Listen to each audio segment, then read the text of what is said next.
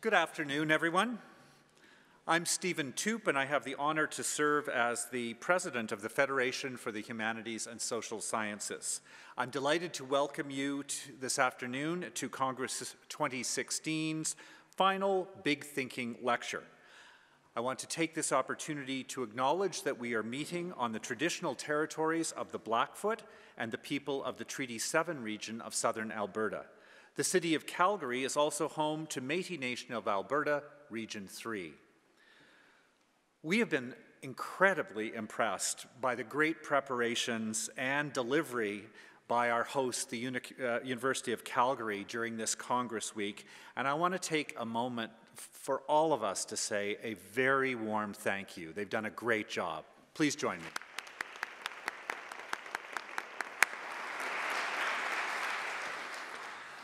J'aimerais aussi signaler, avant de commencer, que nous proposons un service d'interprétation simultanée.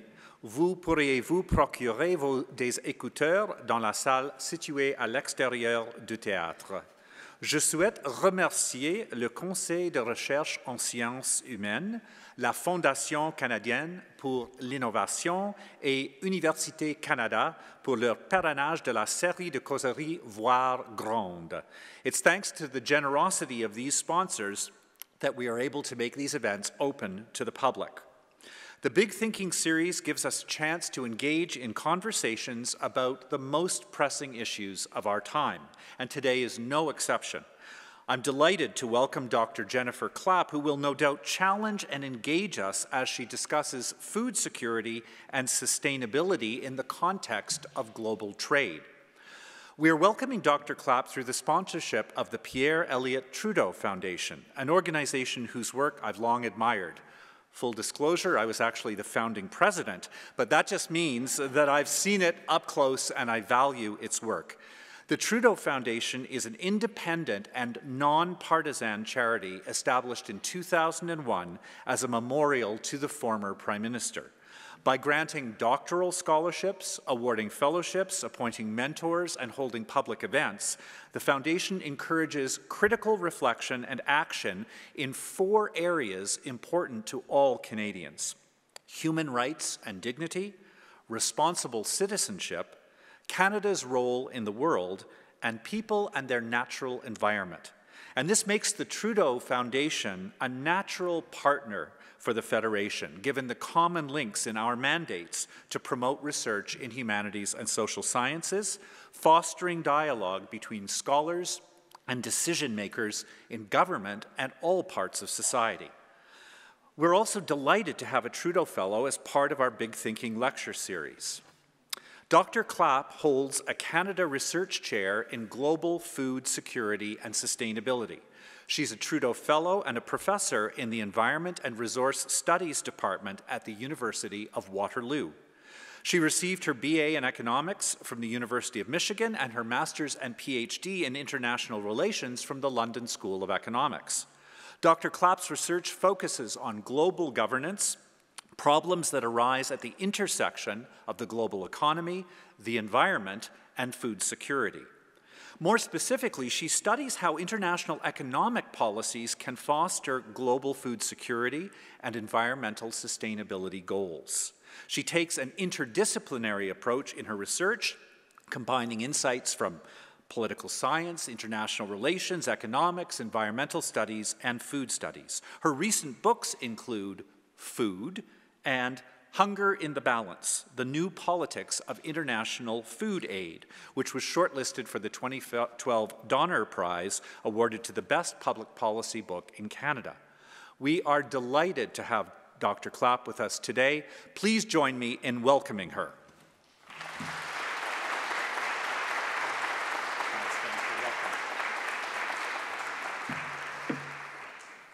Thank you, Stephen, for that nice introduction, and thank you, everyone, for being here today. I know it's a lovely day out, and it's a dark room in here at lunchtime, so I appreciate you coming out to hear my talk. And as Stephen mentioned, I'm going to be speaking on what I would call the global food fight. My talk is titled Navigating the Global Food Fight, Trade, Food Security, and the Battle for Policy Space. And I just want to make sure my slides are up here when I start. Okay, so there is as you may know, there's been a long-standing debate on the question of whether trade supports or undermines food security.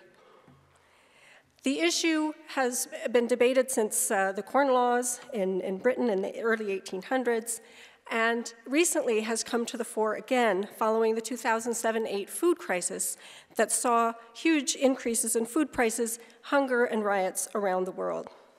The issue has also brought the World Trade Organization to its knees, as countries like India and other developing countries have been fighting for what they call policy space in trade rules to enable them to pursue the kind of food security policies they feel are important for national food security, while other countries, namely rich industrialized countries, have pushed for further trade liberalization, and the result has been a stalemate and a heated standoff in policymaking. So although we see President of the US, Obama, and the Indian Prime Minister Modi here laughing and smiling as they're shaking hands, there's tension underlying this relationship. So what I want to talk about today is what's at stake and why it matters. So first, what's at stake here? For many developing countries, the impact of trade on food security is extremely important.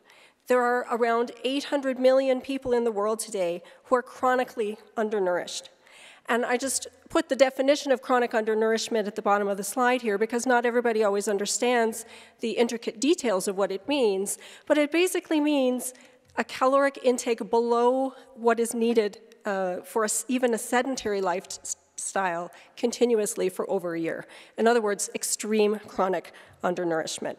So 800 million people are in this situation, and as you can see on the map here, the distribution, over 200 million reside in Africa, and over 200 million reside in South Asia. And in many of the countries experiencing this chronic undernourishment, around 30 to 50% of their populations are actually in this condition. So trade matters, and trade rules matter for international food security. Just some more facts to give some background. Around 1/3 of the world's population is actively engaged in agricultural work. That's 2.5 billion people. Many of us are not farmers ourselves, but when we look in many developing countries, we see a high proportion of the population directly engaged in agriculture. So how we decide the rules at the international level to determine trade in food, it matters for many people. Most of the world's poor people also live in rural areas. The latest statistics say that around 70% of the world's poorest people live in rural areas, which is ironic because many of the most food insecure people in the world are actually farmers themselves. And we're also seeing a growing dependence on food imports, in particular in some of the world's poorest countries. A recent depiction of food import dependence taken from a recent UNCTAD report shows that many countries, particularly when we look at sub-Saharan Africa, are severely dependent on food imports. And even this map, which replaced one I was using from even a few years ago, has shown some important shifts. Food import dependence has become more stark in sub-Saharan Africa, and we've seen places like China slip into the food import dependence category. Meanwhile, world food trade has been growing dramatically. Since 2000 alone, we've seen a tripling in international trade in food and agriculture. But it begs an important question, and coming back to the big question, does trade support or undermine food security? And it's a complex question. The answer isn't always clear. For some, it might enhance their food security. For others, it might not. Different countries and different constituencies are affected differently, and the debate sees competing ideas and powerful interests collide. So not surprisingly, policy at the international level to deal with this issue is highly contested.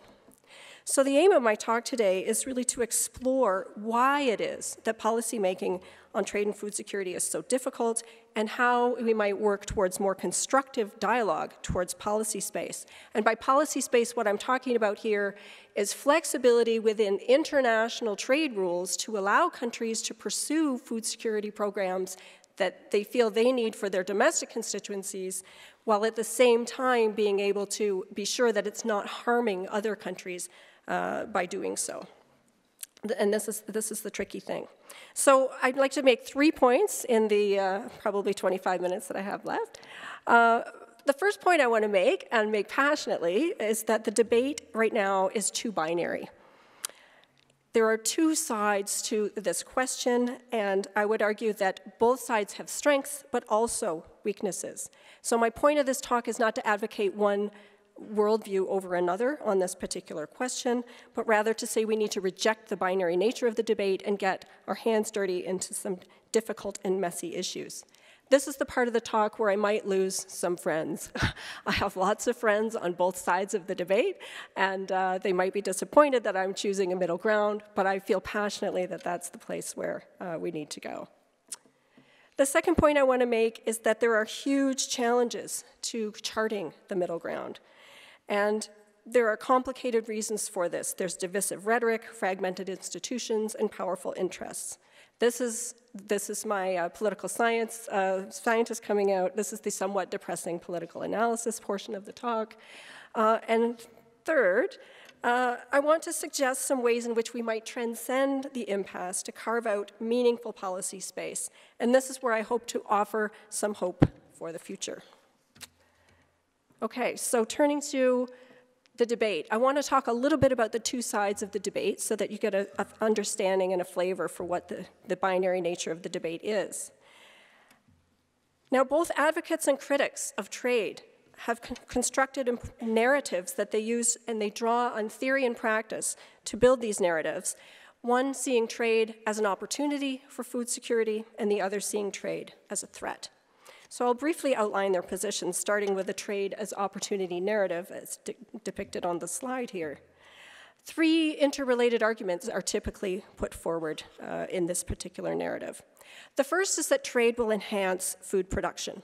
And this argument is based on ideas of comparative advantage, which draw on classical economic thinking, dating back to David Ricardo in 1817 when he first outlined his theory of comparative advantage.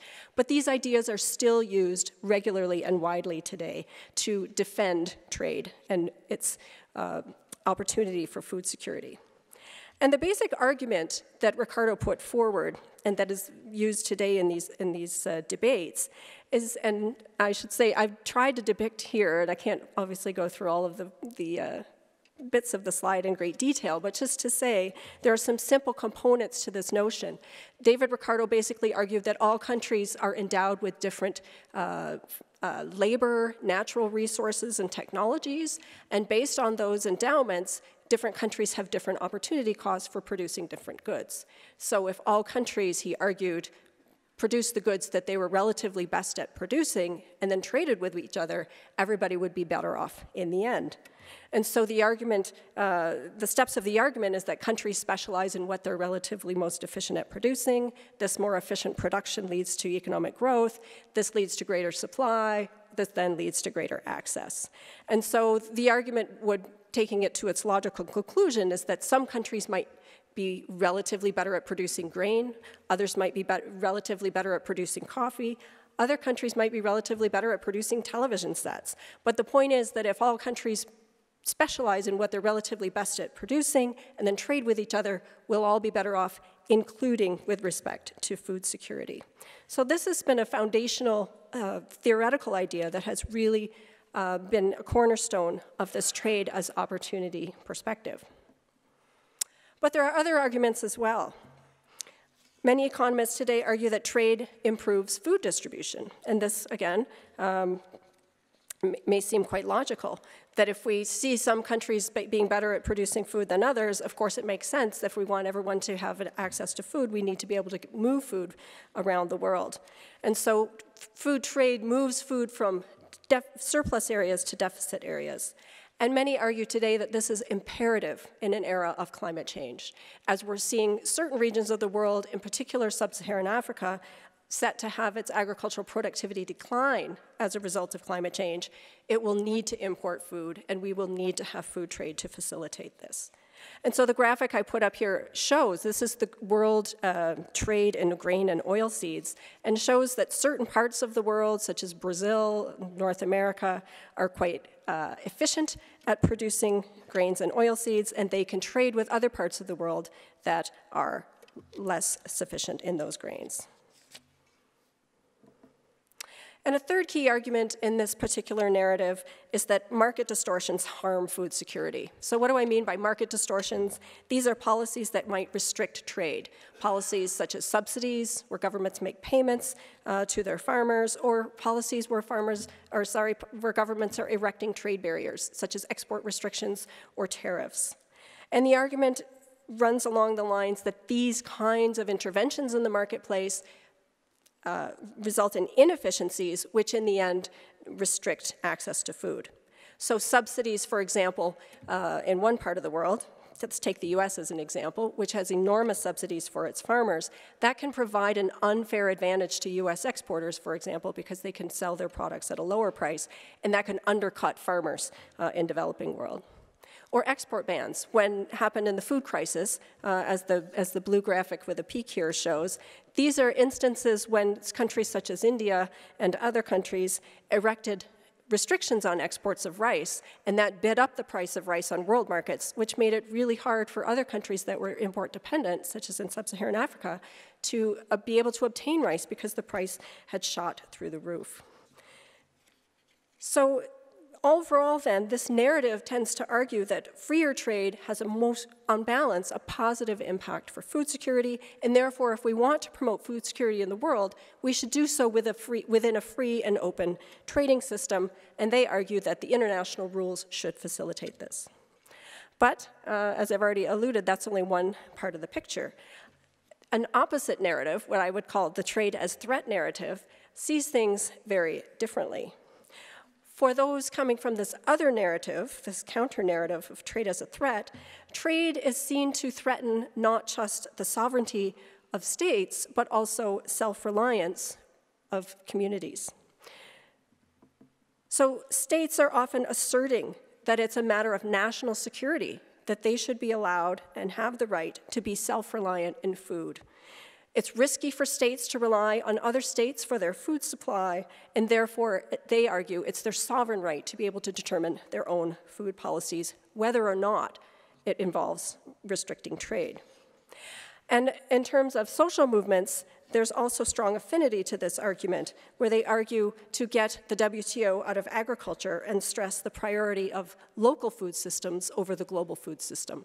In other words, they argue that communities should be able to decide whether they would like to grow food for themselves or whether it should be exported. A second argument often made in the trade as threat narrative is that trade discounts the broader social and ecological roles of agriculture. We all know that we can think of agriculture as an economic activity where we're trading food commodities, but there's so much more to agriculture than just this one component. Agriculture provides food security, ecological services, livelihoods, rural landscapes, culture and identity, and more. And many from this narrative argue that these other aspects of agriculture beyond tradable commodities should be seen as public goods. And it's not always clear that the marketplace will provide those services when they are not properly priced in the marketplace. They're not arguing to price those goods in the marketplace, but rather they're saying we should treat food differently and see it not as just a tradable commodity.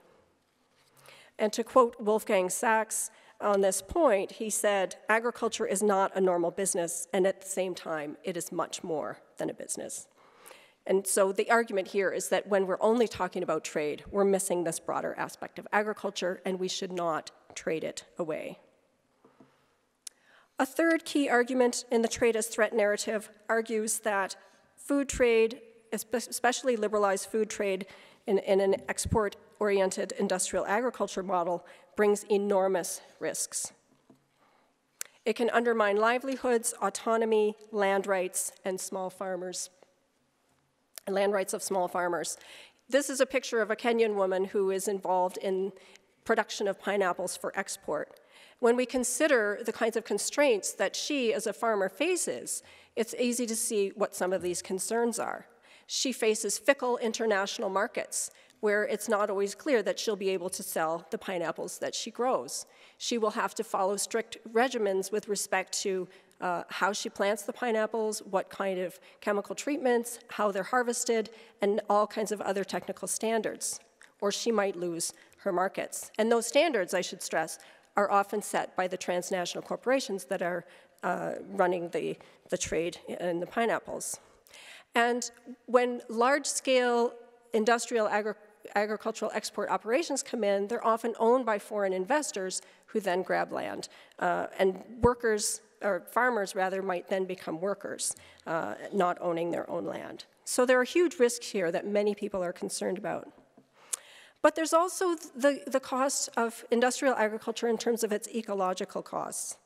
Growing research is showing that industrial export-oriented agriculture is directly linked to a decline in ecological diversity, where we're seeing a much more narrow genetic base of our international agricultural system. And industrial agriculture is now increasingly being associated with climate change, and some 30 to 50% of global greenhouse gases are associated with industrial agriculture. And additionally, there are also risks from being reliant on just a few sources for foreign food. And this is an important one that we don't often hear about, but when we look at the statistics, they're quite striking. When we look at rice, maize, and wheat, some of the most traded commodities, we see that a huge proportion of those crops are being exported by a handful of countries. 85% of the world's rice trade is controlled by just 5 countries. 84% of the world's maize trade comes from just 5 countries, and 63% of the world's wheat comes from just 5 countries. So reliance on just a few sources can lead to vulnerability, especially when there's disruption in supply or in prices. So for this reason, trade critics call for a stronger role for states and for communities to shield agriculture from the negative effects of trade, and they call for greater self-reliance. In recent months, Bolivia, in fact, announced a move to go towards 100% food self-sufficiency. So there are these two sides of these debates. I would argue they both make good points, but I also want to stress that they both have weaknesses, and those weaknesses are not always acknowledged by the sides that are advocating their particular point of view. I'm just going to give a few examples because I don't have time to go into them in great depth, but I just want to raise a few key points. I would say one of the biggest weaknesses of the trade as opportunity narrative is simply that in today's world, this ideal of comparative advantage that David Ricardo mapped out in 1817 doesn't really have a lot of relevance. It doesn't have a lot of relevance today because what Ricardo was talking about was a world where there were 2 countries, they were trading 2 goods, and capital was not mobile between countries, only goods were traded between countries. But today, what we see in the global food system is a really huge and complex series of global value chains where, and I've put a value chain across the bottom of the slide here so you can see, running from inputs to seeds to production to processing to trade to retail and consumption. And transnational corporations control each one of those steps in these supply chains. And it's not just that transnational corporations are mobile across borders, which renders comparative advantage somewhat meaningless. They're also controlled by relatively few corporations at each stage of the supply chain. So for example, in the trade in basic grains, what we see is that just 4 companies, the ABCD companies, the Archer Daniels, Midland, Bunge, Cargill, and Louis Dreyfus, control over 70% of the grain trade. Now, economists themselves even argue that when markets are concentrated to this degree, efficiencies are out of the question. In other words, it's highly inefficient. And so even on their own terms, this particular argument is very weak. And there's concentration at other steps as well. You may have heard of the recent mega mergers in the agricultural input industry in recent weeks, where what we're seeing is a transformation of the seed and chemical sectors, where we're going to be going from around 6 companies that control the bulk of that industry down to about 3. Again, this kind of concentration wipes out any efficiency gains and is hugely problematic. So many argue that what we see in the food system is like an hourglass, where you've got producers on one side and consumers on the other, and in the narrow part in the middle, very few transnational corporations that are controlling and calling the shots.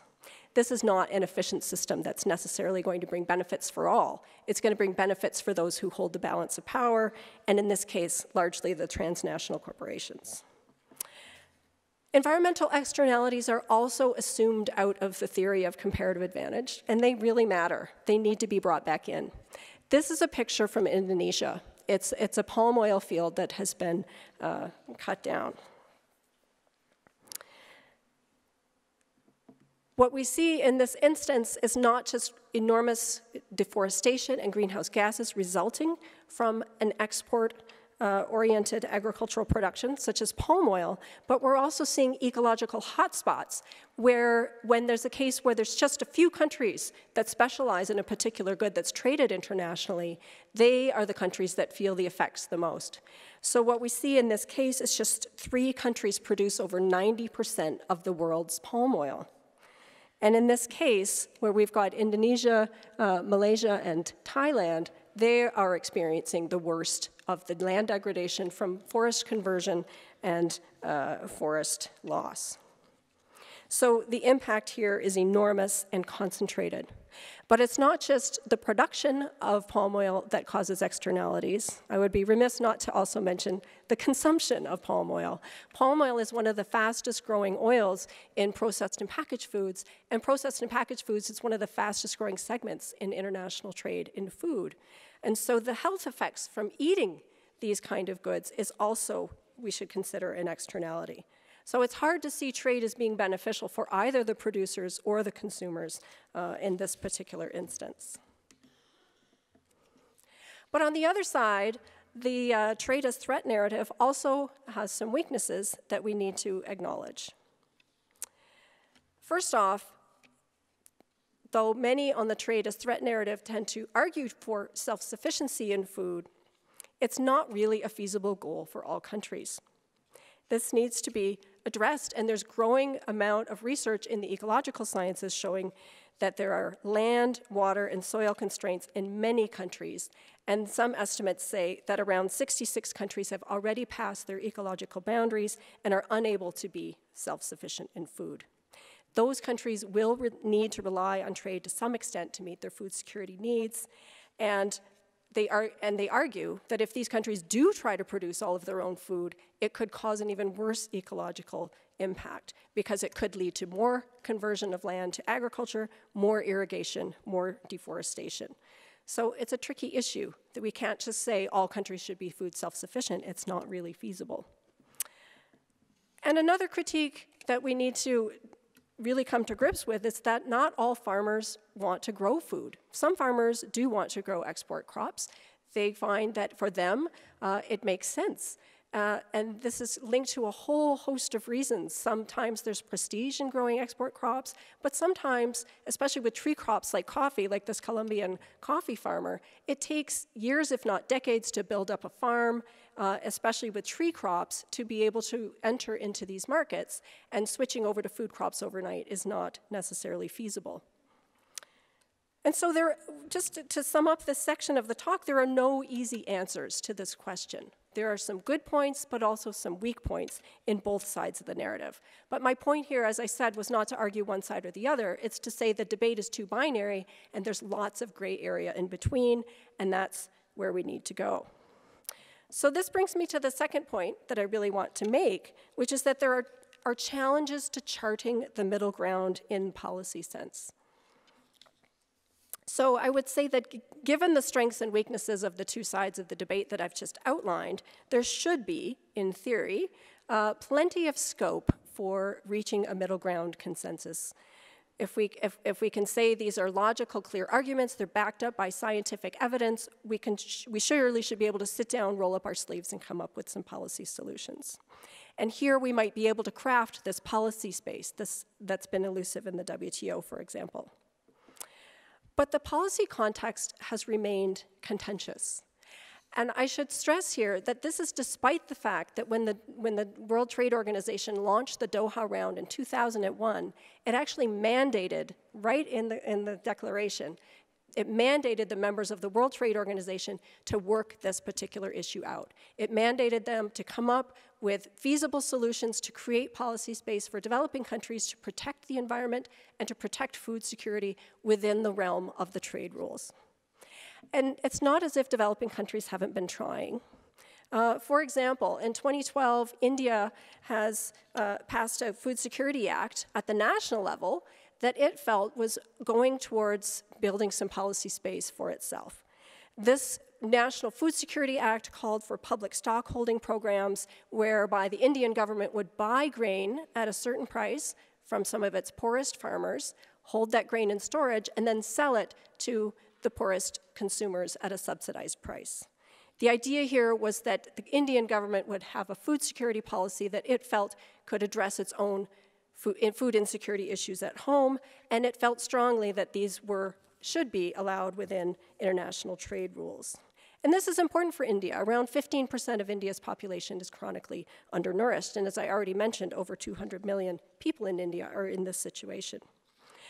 But the Western countries did not like what India did in its own domestic policy, and in fact accused India of passing a national act that is in contravention of the WTO rules, because they said it constitutes a subsidy that distorts trade.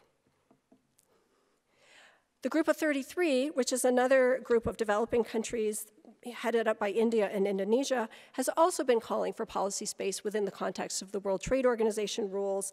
It has asked for a special safeguard mechanism within the rules to allow it to protect itself when surges of imports come in from other countries that damage the staple grains that their own farmers produce. But in each of these cases, the rich industrialized countries have dug in their heels and have not acquiesced. And I've just got my 5-minute warning, so I'm going to have to speed up here a little bit. Okay, so there are 3 big challenges that help to explain why this debate has spun its wheels for the past 15 years, and I will go through these fairly quickly. But I think they're important. The first, the polarized nature of the debate. I've already talked about the 2 sides in terms of their substance, but what's really interesting to me when we study this debate is we see that there are differences, important differences in the way that they communicate as well. So there are different ideological traditions represented in these 2 worldviews, and they're based on different values, different language, and different goals. So the 2 pictures here, we see Mr. Clemens Boonkamp, who was the head of agricultural trade at the World Trade Organization until recently, and on the other side, Vandana Shiva, an international activist working on peasant rights. And when we examine the kinds of speeches and writings that they put forward, we see different sets of words that they're using. So for example, it's not surprising, I suppose, economists will talk about markets, efficiency, crop yields, labor productivity, and incentives, whereas on the other side, activists are talking in language of community, sovereignty, resilience, livelihoods, and rights. And so what we see is this kind of talking past each other kind of dialogue, where maybe the 2 sides aren't really understanding what the other is saying. But there's also different types of scientific data that each side considers legitimate. Those coming from the trade as opportunity narrative, typically tending to come from neoclassical economics, tend to like quantitative data to support their perspectives. Whereas those on the other side, coming from a range of other disciplines, are often using qualitative case studies and lived experiences and stories to tell their side of the perspective. Both sides consider their evidence to be solid, but the other side does not respect the other one's evidence. But there's also common strategies on both sides that reinforce this polarization. Both sides of the debate tend to draw on long-standing ideas and historical norms that attach to their worldview. So on the one hand, efficiency is a very strong ideal, and so is sovereignty, and they're appealing to these different ideas. Both sides tend to oversimplify the other, and this I found in doing some of my own work with the FAO and doing a paper for them outlining these narratives. It was quite interesting that those advocating free trade tend to say that the other side is advocating complete self-sufficiency and vice versa, and neither is actually true.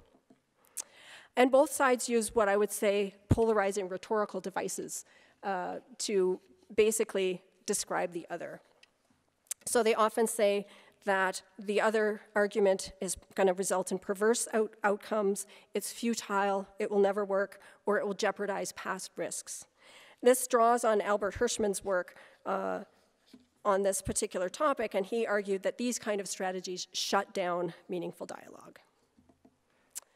A second key challenge is institutional fragmentation. And I will have to really be quick here, I'm sorry, but just to point out, what we're seeing in terms of the governance of this issue of trade and food security, it's not really clear who's in charge of governing here. We've got the World Trade Organization on one hand, devising trade rules and advocating for open and free trade, but it's not a food security organization. At the same time, the UN has recently reformed its Committee on World Food Security, which is an open and participatory process, but it's actively discouraged from even talking about trade. Meanwhile, we got the UN Food and Agriculture Organization trying to come up with meaningful studies. This is the recent State of Commodities report on the theme of trade and food security, and I was lucky to have been invited to take part in the consultations that led to this report. But the organization mainly studies issues and doesn't have a lot of rulemaking authority. So we're left with a fragmented governance arena, and it's not clear where the rules should be set. A third key challenge are the powerful interests that are digging in their heels. What we see is a situation where rich industrialized countries enjoy enormous policy space for their own agricultural sectors. This is something they negotiated in past trade agreements, but now, at this moment, they are resisting giving developing countries equal space. So we're having a stalemate at the WTO, and it's not very pleasant. Meanwhile, others, such as the food sovereignty movement from civil society, are even refusing to come to the table. And there's a risk right now. The Nairobi Ministerial for the WTO happened back in December 2015. There's a risk that they are now going to drop food security altogether from international trade negotiations, which could be a shame, because the whole mandate to deal with this issue could be dropped along with it. So transcending the impasse, what can be done? This is where I hope to offer a bit of hope, and we'll be able to talk about this in the question period if I run out of time. But I just want to point out 3 strategies in particular. And these draw immediately from the analysis that I've given. But first, I think we need to shift ideas. We need to move to more nuanced understandings and forge new norms to get away from the binary arguments. And one way to do that is to ask more open-ended questions. So rather than asking, is trade good or bad for food security, we should be asking, under what circumstances can trade be helpful? Under what circumstances can it be harmful? And how do we reach balance in the policy space? And asking questions in this way can help us to think along a continuum rather than within a binary. And we can also embrace complexity and nuance. I didn't put this crazy slide up here to expect you to read it. I just wanted you to see that it was a crazy slide. This slide came out of the report that I showed earlier, and it came out of an exercise of a consultation where experts around the room wanted to map out in what ways can trade be helpful, in what ways can trade be harmful, and also in the short run versus the long run. And what you get when you come up with a really complicated matrix like that is a better understanding of how different countries facing different situations are going to be affected by trade in different ways. And once we understand those different ways, we can come up with more flexible policies to allow countries to pursue policies that best suit their needs while also minimizing harm to others. The second strategy is simply to improve institutional coordination. We need to let the Committee on World Food Security talk about trade. We need to make sure that the WTO doesn't drop food from its discussions. And we need the FAO to work more closely with these 2 organizations. This picture here of Azevedo and Da Silva, the heads of the World Trade Organization and the FAO, respectively, was snapped shortly after the FAO started to conduct its study on trade and food security, when the World Trade Organization got wind of the fact that the FAO was looking at this issue and didn't want to be left out. They immediately got a photo opportunity here, but it's good to bring these 2 people together to think about this in a joint way.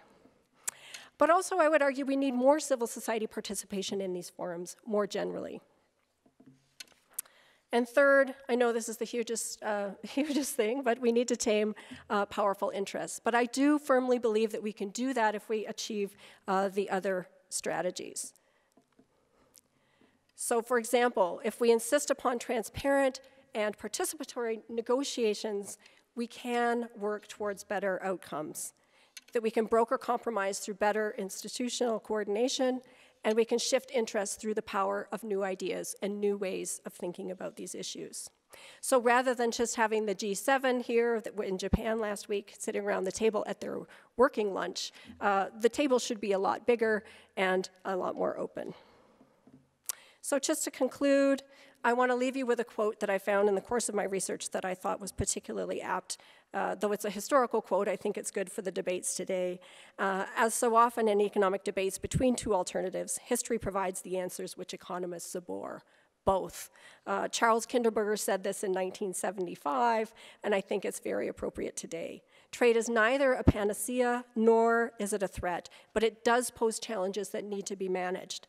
And I would argue that in navigating the global food fight, we must learn from history and practice around trade and food security to come up with new ways of thinking, and we need to use the power of those new ideas to change political process and shift entrenched interests towards more constructive policy dialogue. And so with that, I say thank you.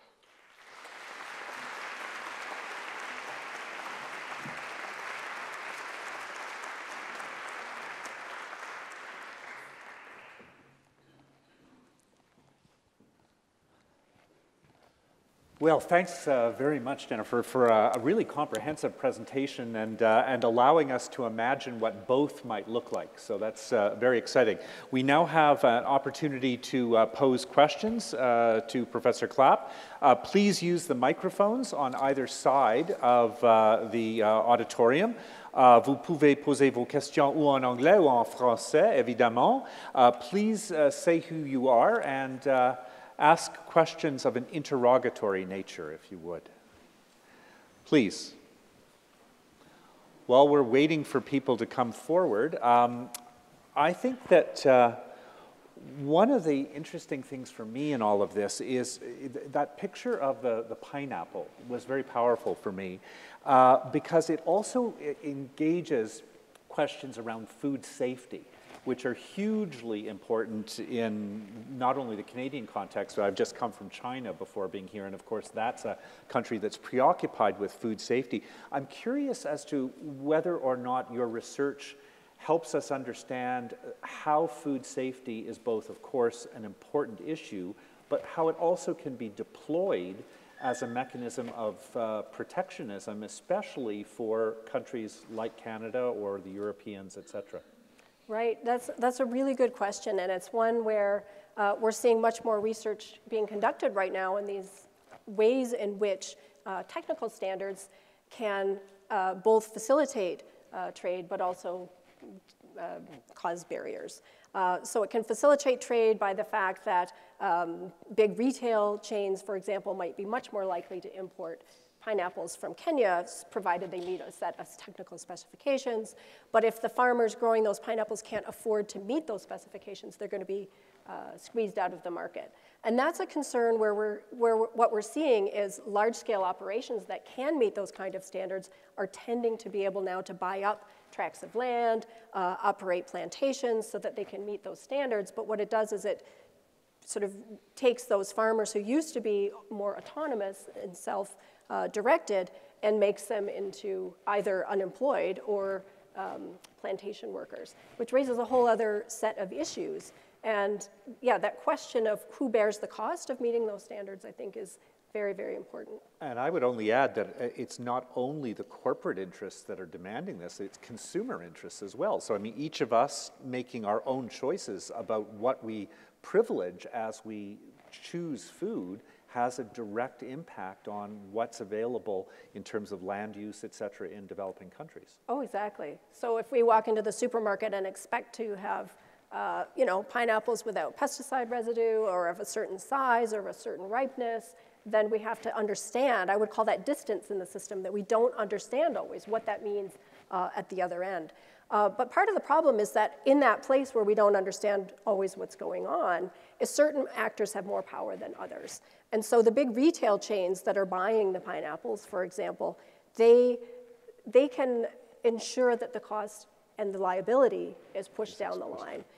Because if, for example, somebody buys a pineapple and it has a high level of pesticide residue and they get sick, they're going to want to sue the first person they see, which is the supermarket. But the supermarket has already worked it out that the buck stops far down the line and not with them. And so these standards, they can bring some positive aspects, such as food safety and assurance for consumers, but they also have some negative effects for those growing the food.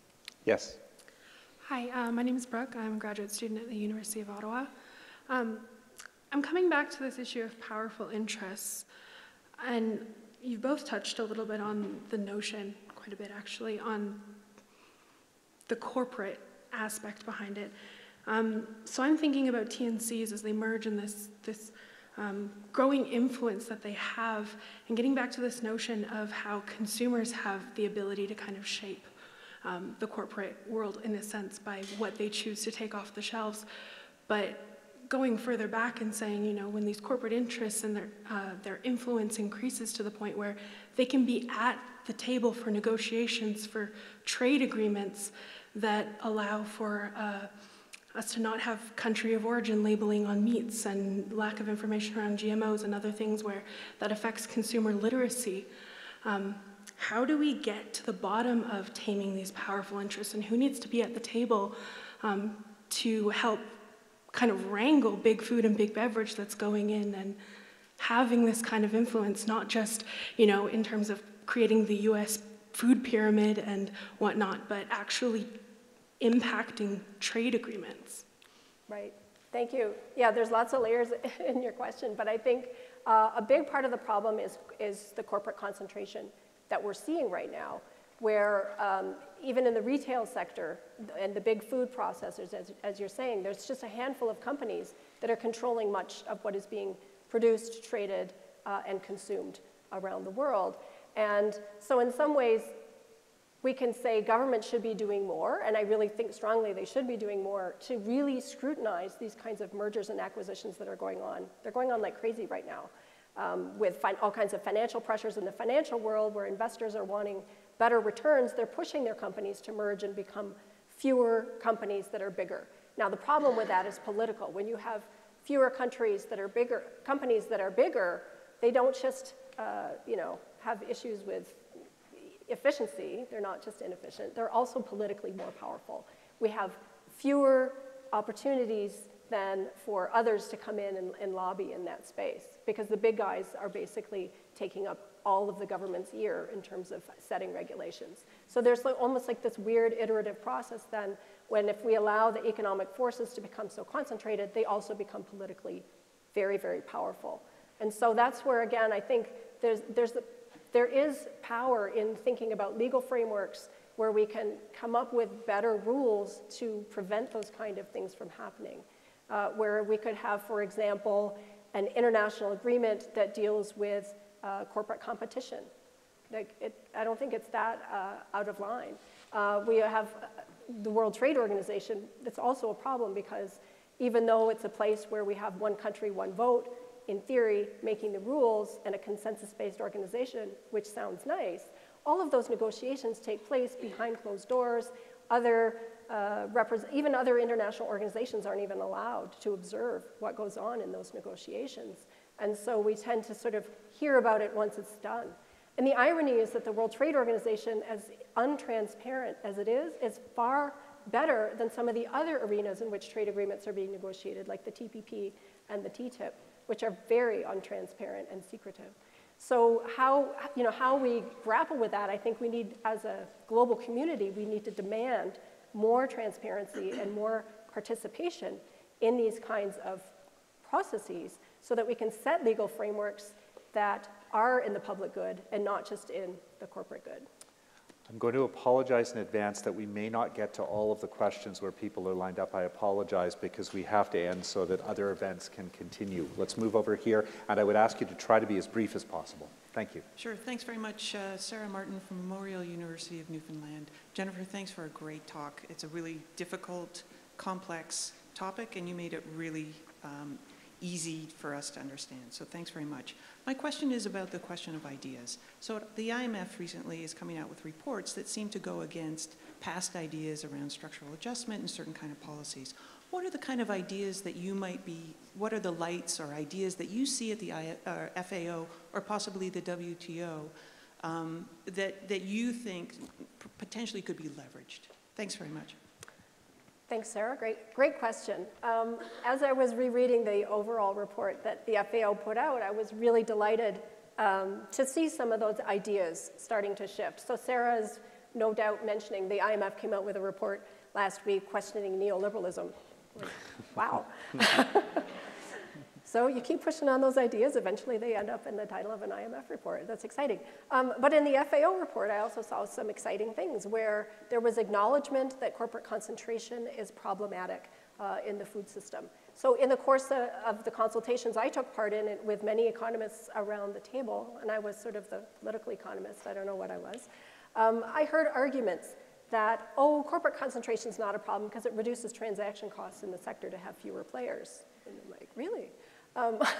That's interesting, but the report actually made the opposite argument. So for me, that's one of those hinging points where the ideas and how they get expressed and how they get taken up are really, really important for shifting the debate. So it may seem that for years, critics are making the same argument, the same kind of critique about something that's bothering them, in this case, corporate concentration, and suddenly we see a little shift, and then you could see a whole floodgates open and things could be looked at very differently. And that's a simple and normal part of norm shift and norm change. It can seem glacial at times, but at other times it can be rushing. And so it can be very exciting, and I think that we shouldn't let go of this notion that ideas can change institutional practice and that they can change the way powerful interests perceive their own place in the game. Thanks. You were next. Thank you. Hi, my name is Megan. I'm an undergraduate at Mount Royal. I recently took a course called Economic Development and Social Change. And so one of the biggest questions in that course was, why are some countries like Mexico having their greatest export as tomatoes or agriculture, and then countries like the US having airplanes and these really kind of technological exports. And so I was just wondering what you kind of thought about that. We spoke a lot about indigenous capitalism and not developing backward and forward links, and just kind of how colonialism contributed to how markets operate now. So I just wanted to know what your thoughts were on that question. Right. Thank you. Okay, that's a huge question. It's a big one. But just to say that, yes, historical trajectories are very important for the kind of goods that countries tend to specialize in. But just to take your example of Mexico, which I think is a really interesting one, where Mexico, since NAFTA, has become a big exporter of fresh fruits and vegetables and a big importer of maize. And Mexico used to produce more of its own maize, but now it imports it from the United States. And they were told under the NAFTA arrangement that this would be more efficient and they would be better off because they could earn more money selling tomatoes and use the money and the profits to buy maize instead. But that raises all kinds of questions around viable livelihoods, sovereignty, and et cetera, that Mexicans need to really think about. Do they want to be part of a bigger global efficiency game, or do they want to think about their own national self-sufficiency? So it's a tricky question because it's steeped in history, as you say, but also the broader geopolitics of the region. So I don't have enough time to get into it because Stephen's going to yank on me in a second, but I think it's an important question, but you have to look at each country in its specificity. And I'm really sorry, but I've been told that we've completely run out of time, so I'm going to have to conclude with that. I do apologize for the two of you who've been waiting for a while, but I do want to note that the big thinking events are all videotaped, so I could invite you to look at Jennifer and other comments later at congress2016.ca. If you're interested in purchasing one of Dr. Clapp's books, you'll have an opportunity outside the theater now because she'll be holding a book signing in the CIBC Hub Room, which is just by the main entrance, the CIBC Hub Room. So please join us there.